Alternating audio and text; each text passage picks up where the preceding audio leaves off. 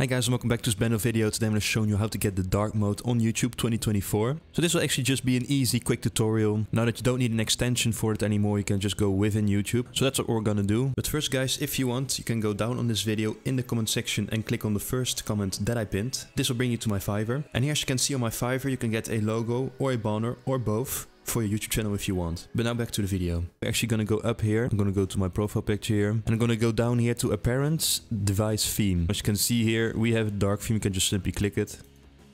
And as you can see, everything here goes into the dark theme. If I go to the homepage of YouTube now, it will be the same. Everything will have the dark theme now within YouTube. It's actually that simple. And of course, if you want to turn it back, you can go here and just go to use device theme or light theme. Light theme is actually the same, but this is basically your standard option here.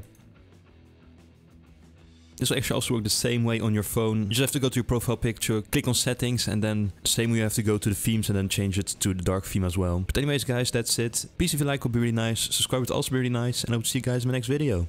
Bye.